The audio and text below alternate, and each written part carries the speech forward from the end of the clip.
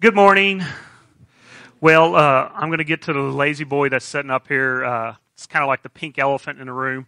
We'll get to that later. But first of all, I just want to welcome you all. I'm glad we're able to get together this morning and worship and just come together and celebrate the purpose of Christmas and just really kind of focus on that this morning. That's what we talked about last week, is how do we fully focus and worship what God has done for us, and how do we get away from what the culture has kind of told us and taught us, and we've kind of helped out with, in all honesty, of this mad frenzy of buying and getting, and making not Jesus disappear, but Jesus just part of the Christmas story, right? And so how do we make him fully the purpose of our story, and how do we make sure that he is priority over our Christmas time? And how can we celebrate that? How can others who don't believe recognize that, right? And so that's what we've kind of been talking about, and we want to continue that today. But before I get started, if you're a guest or you haven't filled one of these out before, we'd love for you to just kind of fill out and give us some information so that we can stay in touch with you and also just kind of make contact with you. So if you have interest in connecting and serving or being a part of a small group, you can also check that off. And we'd love to get with you and connect with that. So they should be in your seat or nearby. They're also up here at our tables, okay? So as we start, today I just wanted to start off with this. I was talking to a friend about a Christmas experience, and we were kind of talking about what we got as little kids, and we were at school, so the kids were talking about what they got, and we were comparing to what we got when we were kids. And he said, I had this worst Christmas ever. This one year, there was only one thing I wanted: a G.I. Joe aircraft. He had all kinds of G.I. Joes, he said. He said he wanted the G.I. Joe aircraft. So that's the only thing he asked for, okay? And so his parents, he said his mom got him several other things, but he was so excited when he opened the package that had the G.I. Joe. He's like, I knew it. I knew if I just asked for that, I was going to get it. And so as we were talking about it, he's like, the worst part of it was I opened it, and he said, I think the elves were on strike that year because it wasn't put together, and I had to assemble it myself as an 8-year-old. And so he was trying to assemble it. As he gets to putting the wings on, he notices that one wing is broken.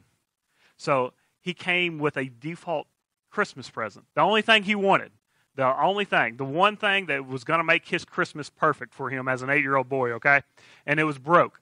And so he remembers his mom trying to calm him down, and he was telling me about how he was flipping out and was crying over this toy on Christmas morning. And Mom was like, well, I'm sure we can't take this back to the North Pole, but I'm sure Walmart has the same thing, believe it or not. And so we could probably take it and exchange it at Walmart. Walmart will probably let us take back Santa's gift and get a new one. So he was okay with that. Well, in the next couple of days, he's begging Mom to take him. So he goes a couple of days after Christmas, and guess what? Walmart's all sold out. And so the one thing he wanted was broken, and then they go to exchange it. Walmart's sold out. So he had to exchange it for something else he didn't really want as much, right? And so I don't know about you, but I can remember as a kid there are different times where I was disappointed because me and my brothers always asked for a dog every Christmas. And every Christmas, Matt, did we ever get a dog? No, we never got a dog. So now we got dogs after we were adults, though, right? But we never got a dog. So there was always just that little bit slight of disappointment, right? Because it was about getting, right? As little kids, it was about getting something. And so at times there was that feeling of, this is the worst Christmas ever. So me and my friend were kind of sharing stories about some of those times where we just had those moments where the worst Christmas ever. But think about this, do Christmas gifts really mean that much, that we base our quality of our Christmas off of what we get, right? I mean, and we do it as adults. I'll be honest, I do it sometimes. I can look back and think about, is my Christmas good or not, based off of maybe Kendra and I didn't really have the money this year to spend on what I really wanted, or this or that. And so I'm kind of bummed throughout Christmas because I didn't get something. And if we're all honest with ourselves, we've had moments like that where I think we make it about receiving And I kind of want to ask this question: are we really that shallow that at times that's what we're base our Christmas on? And we're here this morning. We're celebrating, and I would say most of us have put God in the picture of our Christmas story. But how much a part of that is it? Is He the reason we're celebrating, and the reason we're coming to church, and the reason why we're shopping and doing all these things? Now, don't get me wrong. I'm not up here saying don't buy, okay? Like I said last week, I have family here. I have friends here. I'm expecting y'all to give me some gifts, so you should buy. But have we gone overboard with that at times? Honestly, as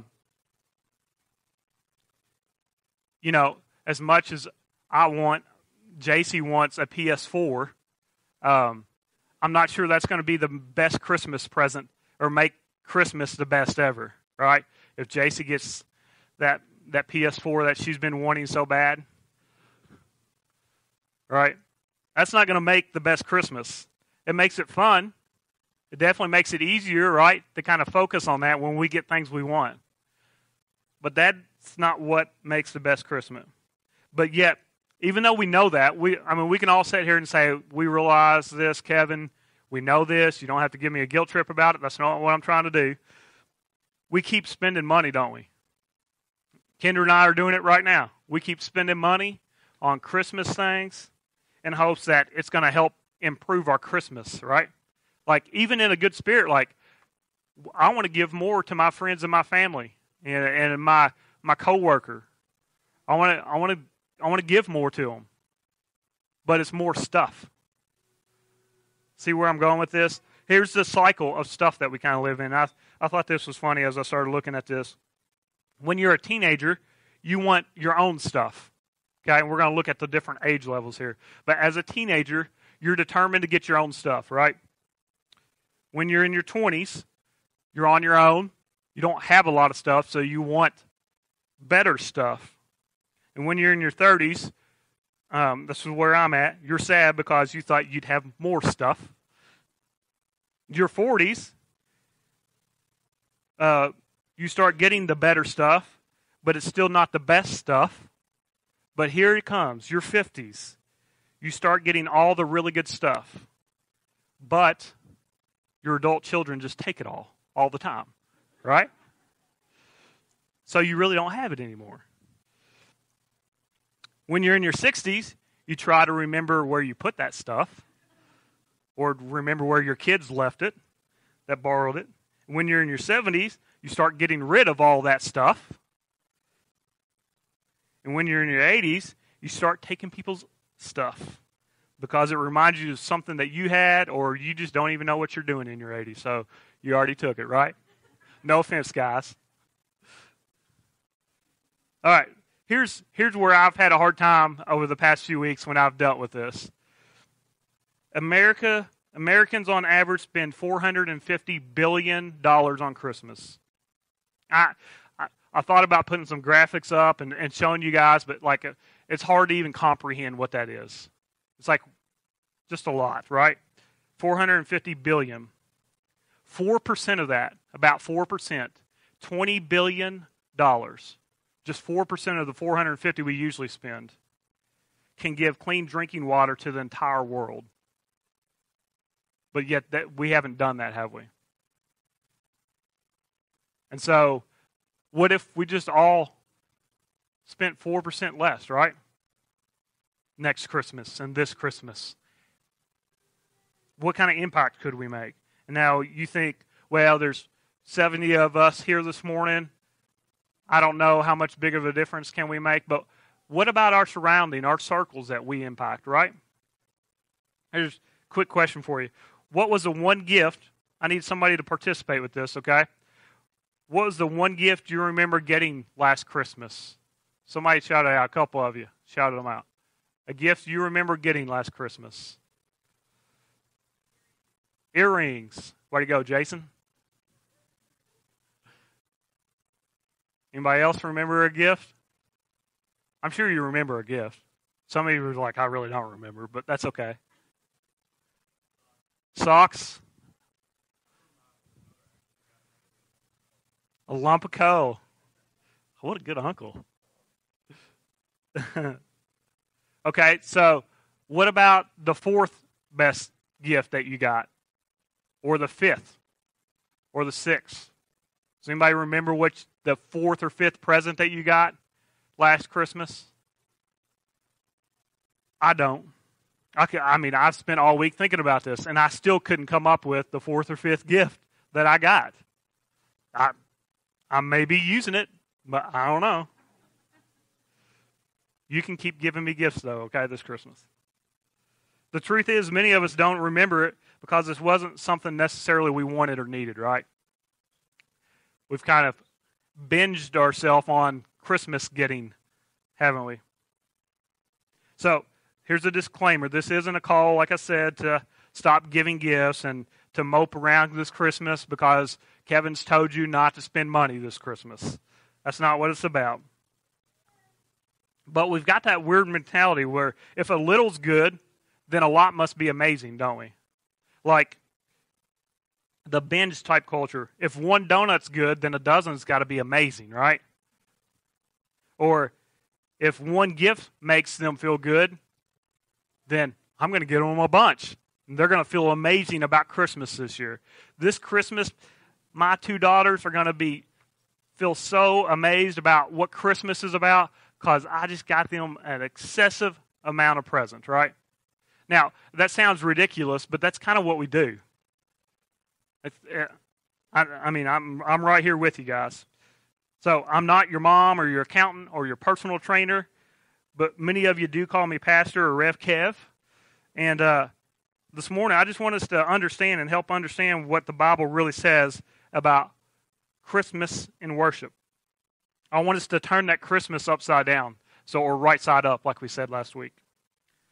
I want our worship and our celebration and our focus to inspire others to seek God this Christmas, not to seek more stuff. Like, I want us in Hancock County and the surrounding area to be a catalyst for God to God's word and God to be present and alive. And people say, they do Christmas different. They do everything different. What is it? How can they be so happy when they didn't give their kids 20 gifts, right? I want us to be that example. So how do we get to that point? Like, where do we go? Is it just buy less this Christmas? I don't think, maybe we do. Maybe that's where we start, but I don't think that's all of it. How do we allow the focus for Christmas to shift so far away from Jesus? And that's what I want to look at this morning. So we're going to look at Luke 2, and here's where my recliner comes in. I want us to get kind of comfortable here when we read Luke 2. Got my Christmas blanket, all right? We're ready to go.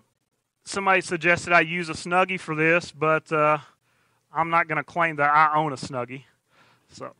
But as we read Luke 2, I want everybody to get as comfortable as I am, okay? Is this what it's about?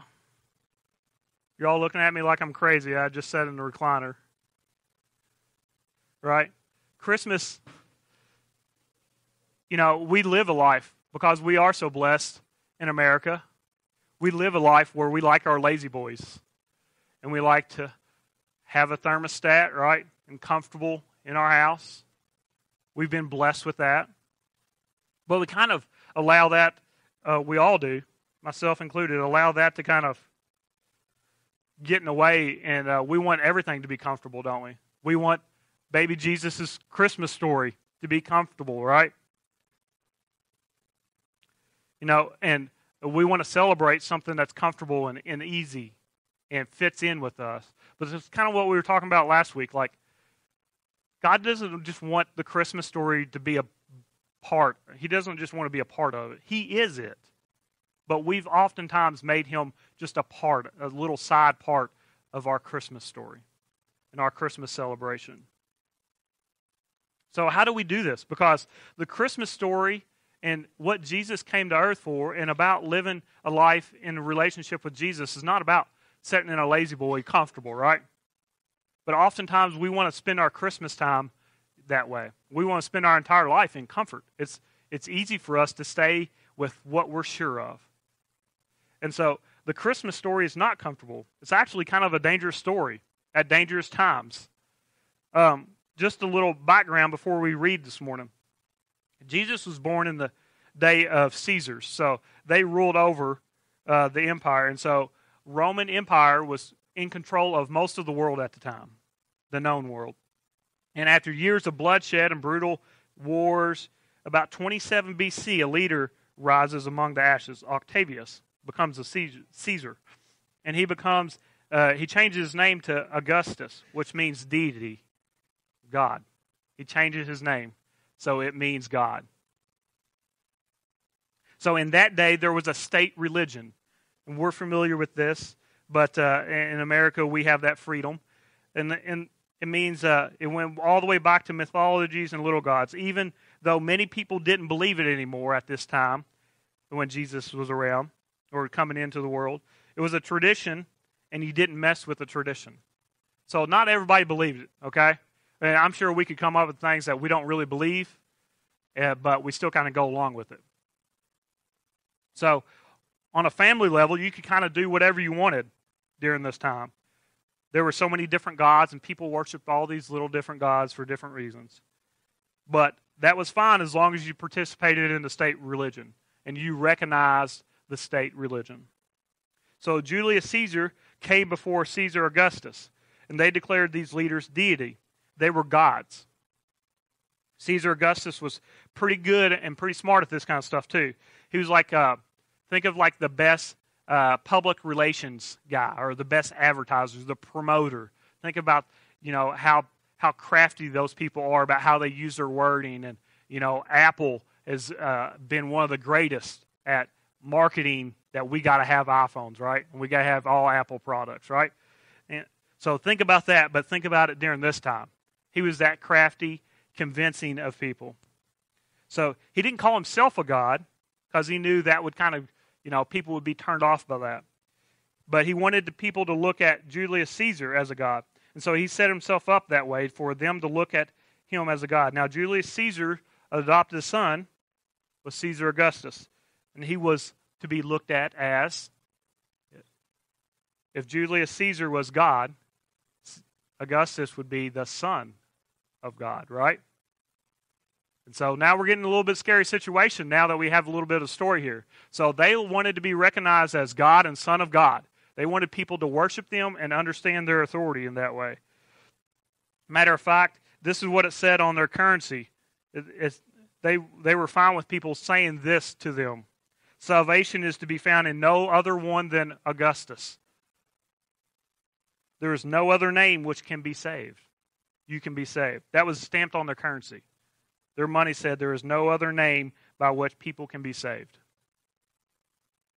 So they were really trying to make sure that everybody understood where they were at on the food chain, right?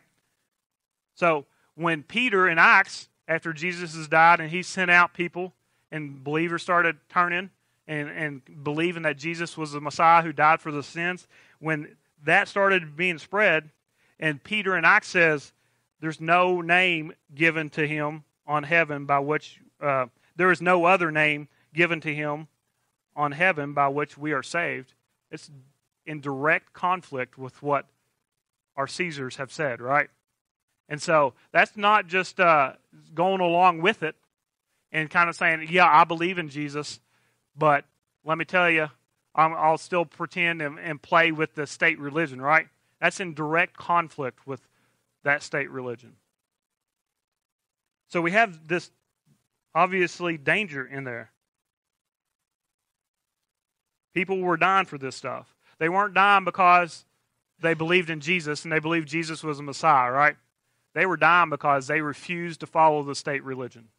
And they actually said, no, you're not any God. Jesus is the only way to get to God. Jesus is the real Son of God. So there was quite a bit of rebellious there, right? And that's why early Christians were killed, not because they didn't believe, because they believed in Jesus, but because they didn't believe in Caesar. So let's, for real, now that we have a little backdrop on the type of Caesars and rulers we had during that time, look at Luke 2:1-4, okay? Just real quick. It says, at that time, the Roman emperor Augustus decreed that a census should be taken throughout the Roman Empire. This was the first census taken when Quirinius was governor of Syria. All returned to their own ancestral towns to register for the census. And because Joseph was a descendant of King David, he had to go to Bethlehem in Judea, David's ancient home. So Joseph and Mary had to travel back, right? Now Bethlehem wasn't this large, magnificent place and beautiful urban metropolis, okay? It was a small place inhabited by shepherds and farmers. Just country folk, mostly living a small life, right? So if the Robertsons family from Duck Dynasty were around, they'd fit in really well with this group, okay, this town. They would really fit well. Mountain Man might even be there. Would probably be the innkeeper, right? Can you imagine him being the innkeeper that Mary and Joseph came to? Well, I don't have room for you in the house, but you can sleep in the barn, right? The barn, really? Well, the sheep are really cuddly and will keep you nice and warm. There's a manger too, right? Can you imagine him saying that? That's kind of what Bethlehem was like. Small town, just average people living an average life. In Micah 5, verse 2, I want us to look at that this morning, because it also reminds us what Bethlehem was like. But you, Bethlehem, though you are small among the clans of Judah, out of you will come for me. Out of you will come from you ones whose origin are from the distant past. A prophecy here saying you are going to have somebody special come out. In Matthew 2, it says this, verses 1 through 5. Let's start reading verse 1 here. It says, after Jesus was born in Bethlehem in Judea during the time of King Herod, Magi from the east came to Jerusalem and asked, where's the one who has the star, who has been born, and the star when it rose, and have come to worship him? So Bethlehem.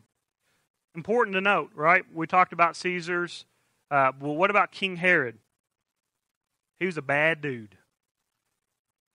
Caesar Augustus couldn't rule over the entire place, so he had rulers over different provinces. So King Herod was a ruler over one. So he was like a puppet. Wanted to please, had a big ego, wanted to kiss up to Caesar Augustus, all right? So he was also very paranoid. Now, I don't know about this, but as I was reflecting, I'm like, a leader and somebody being paranoid, those don't really go well together, right? Because you can be leading a basketball team, you could be leading a class of kids, you could be leading something in a business world, and if you can't take criticism, right? You can't take people talking bad about you, then you're probably not going to be very successful, right? Because that just happens. People disagree with you, and no matter if you're a management over something or you oversee something, you lead anything, right? Even a Christmas play, you're going to have people judging and talking about that. So a king not liking people talk and being paranoid is not a really good setup here, okay? He wouldn't allow public gatherings because of that. He was so scared people would talk about him and try to go around him. He was so paranoid about his power that he wouldn't even let people get together in public. He had a lot of wives, but he only loved one of them. And because of that same reason, he killed her and his two sons and his mother-in-law. So to kind of show you, this is not a nice guy trying to do the right thing. He's worried about, number one, himself, right? Trying to make sure that he's in line here. He's not going to stop at anything that's not going to support his power and agenda. He was consumed with his kingdom of more. He wanted more power, more control, more, right? Kind of similar to our Christmas story, right? Oftentimes we want more. Let's keep reading here. It says, at the time, some of the wise men from the eastern lands arrived in Jerusalem, asking, where is the newborn king of the Jews? We saw his star as it rose, and we have come to worship him. King Herod was deeply disturbed when he heard this. Paranoid again, isn't he? As was everyone in Jerusalem. He called a meeting of the leading priests and teachers of religious law and asked, "Where is the Messiah supposed to be born?" "In Bethlehem in Judea," they said. So the prophecy is being fulfilled, right? And Herod should be excited. But the King of Jews has come. But he's not excited because why? He's known as the King of Jews. He's worried about how in the world can there be two kings? I'm the only king. I'm the only ruler. So he decided to wipe out every boy under the age of 2 to protect his throne. So when we think about Silent Night, Holy Night, all is calm, all is bright, right? We think about the little manger, and think about the little bitty farm animals coming around, and the wise men on one knee, right? And the shepherds, We think about all that, and we think about the baby, maybe everybody being really quiet, and the baby maybe baby Jesus making a noise. That's comfort for us, isn't it? We like to think of the story as being precious and sweet. But Jesus, his life's threatened right now. And anybody who associates with Jesus, baby Jesus, their lives are being threatened. So in the middle of this evil empire ruled by this dictator, King Herod, God enters the story, right? He enters the story in a manger. He doesn't kick down the door. He doesn't have this vast army ready to bulldoze the Roman Empire. No, he enters the scene nice and slow by telling shepherds and wise men, and they're in a manger, in a cave. So the heart by heart begins to change people, and ultimately the course of history, right? As Jesus pays that price for us so that we have an opportunity for eternity. He begins to turn things upside down from what was typically there, right? Turning it right side up. He begins a revolution, but not with force, but with grace. See, that's the story. That's the salvation story, grace, right? That's the Christmas story. So what does this mean for us now that we've kind of looked at a little bit of what really was going on? What does that mean for us? Are there little gods in your life? Are there little Caesars trying to control things? Not pizza Caesars, okay? Are there things that you're trying to rule over that you refuse to kind of surrender? Those little gods say, if you'll bow down to me and worship me, you'll feel better. If you buy more gifts, you get more gifts, you'll feel better. It'll be the best satisfaction and peace in your heart ever, right? Or if you get all your family together this Christmas for once, you'll feel better about Christmas. Or if that person that you have a broken relationship with stays away from you this Christmas, you'll have a better Christmas. What's it about? Because we are currently being bombarded, right, by all kinds of ads and text and emails of, if people still email outside of their jobs, I guess they do, right?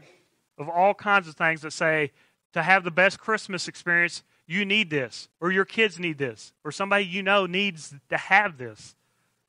And so that we've made the focus become on Black Friday and Small Business Saturday and Cyber Monday and what's Tuesdays now, Giving Tuesday or whatever. You're supposed to give to a nonprofit or a school, right? It's our duty to spend more so that we can do our part to jumpstart the economy, right? They've told us that, right? Spending money during the holidays helps the economy out. I have to have just one more thing, or I really need that gadget, right? Like Herod, we kind of live in that kingdom of more. We're seeking more. And this is where we kind of do the guilt trip, right? This is where I get to turn into the Grinch and Scrooge all together. So I'm merging two sour people at Christmas time together to say, no gifts, no spending, stop it. At Revive, we have to do nothing, no fun. That's not what it's about, is it?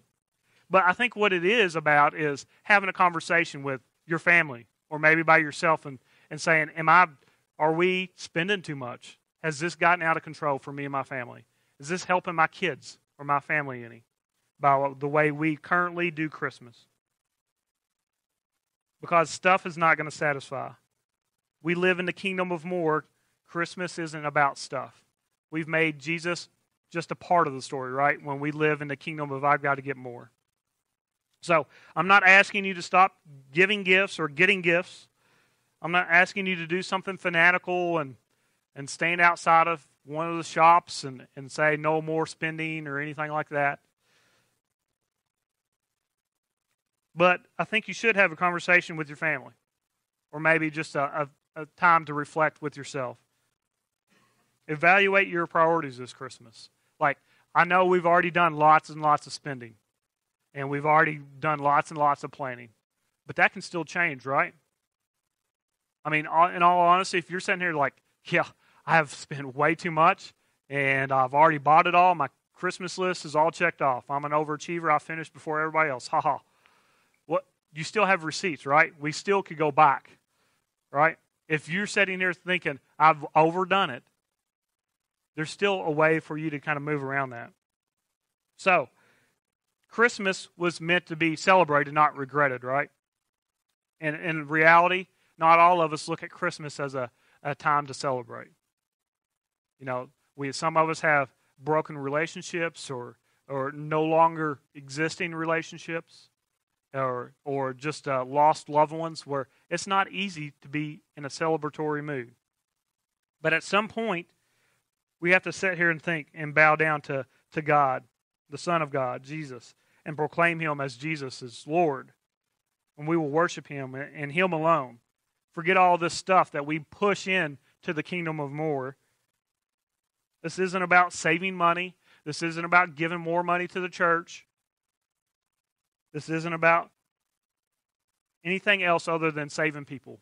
Like I said, can we turn Christmas upside down and not make it about buying, but make it about people coming to know Christ? This isn't about changing your mind about getting gifts or buying gifts.